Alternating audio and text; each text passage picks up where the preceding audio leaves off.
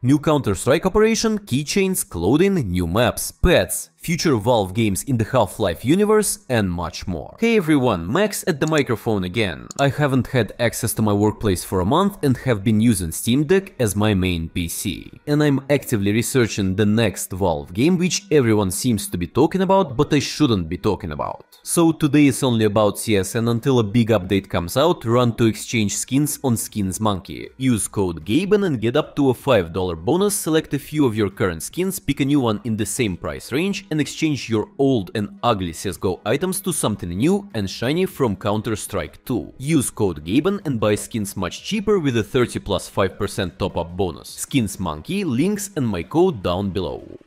1,000 days have passed since the last operation. Just the other day, a major Blast tournament ended in London, and on June 19, the Counter-Strike franchise turns 25 years old. If we go back to 2019, we'll find out that for the previous 20th anniversary, the developers announced a contest for skin creators. And it would be a little silly to forget about another important date. Since the release, there have been constant hints of future in-game content, and now is the perfect time for a major update. Let's discuss everything one by one. The first operation in CS2. The most obvious hint are the comics, the first mentions of which appeared almost half a year ago. Despite the fact that 3 years have passed since the last operation, the last official comic was released 8 years ago, at the end of which it is quite clearly said to be continued. And in one of the recent updates, the developers added a license to use a Google font called Bangers. I think that without any doubts, this font won't fit anywhere except comics. The second important point is constantly checking what map makers do. They are one of the few people in the community who actually know about future updates, as the developers contact them in advance with a request for quick fixes on the maps. Additionally, the map makers themselves do not particularly hide this info.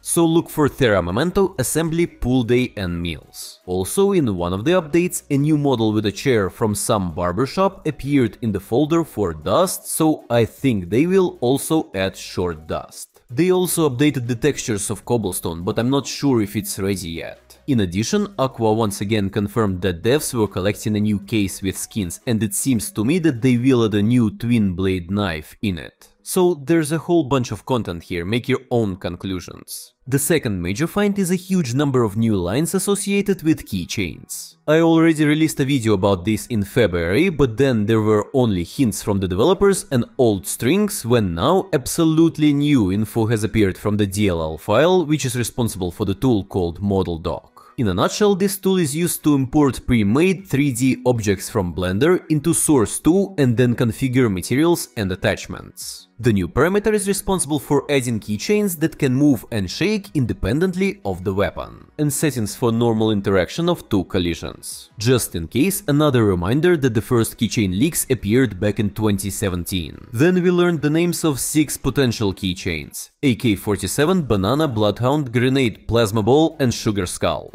Along with new animations for chickens, extremely strange animation sequences appeared, basically picking up and squeezing chickens in hands. They're made both for preview in the inventory and during the game. The best concept was created by a guy nicknamed Pop Wow. If someone is not aware, since the release of Counter-Strike 2, mentions of some object called pet have regularly appeared in the game files, and the chicken was its placeholder. If we try to analyze everything found, then apparently this is some kind of new cosmetic item. Whether it will literally be pets running after you or something completely different is not yet known. But it is interesting that the chicken has a lot of animations related to movement, so it will be fun to see some new game modes where people will play for chickens. In my videos we have touched the topic of clothing or some kind of character customization multiple times. One of the main arguments, in addition to leaks in the files, was the demonstration of cosmetic clothing elements on the early concepts of CSGO and the addition of customization in Counter-Strike Online 2, from where the developers of the official CS quite often borrowed ideas. Previously, we knew about 11 potential slots, including recently found pets, but now, for the first time in a year, a 12th has appeared. Loadout, slot, clothing, custom head. But at the same time, it took the place of another slot for pets. And either we will now put chickens on our heads, or there will be an opportunity to choose a head for agents. Which of these is better? Let me know in the comments. Speaking of heads, new mentions for the hair shader have appeared, which I talked about in previous videos.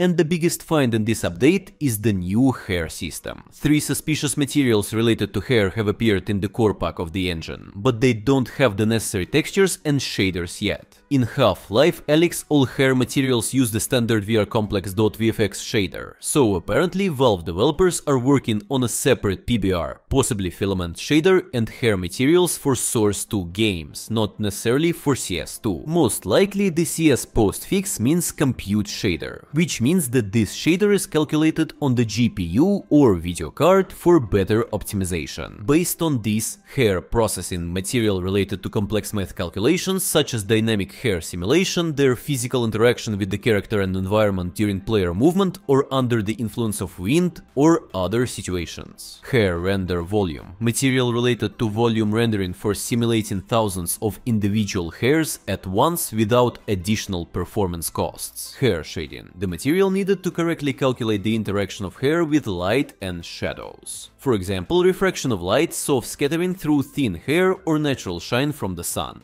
There was also mention of a new technology for procedural speech and mouth animations. It is called Speech Graphics and has this icon in the tools. Literally on the first page in Google, it shows a website of this company with a suspiciously similar logo. There once was a ship that put to sea. The name of the ship was the Billy of Tea. The winds blew up her bow, dipped down. Oh, blow, my bully boys, blow. Ha!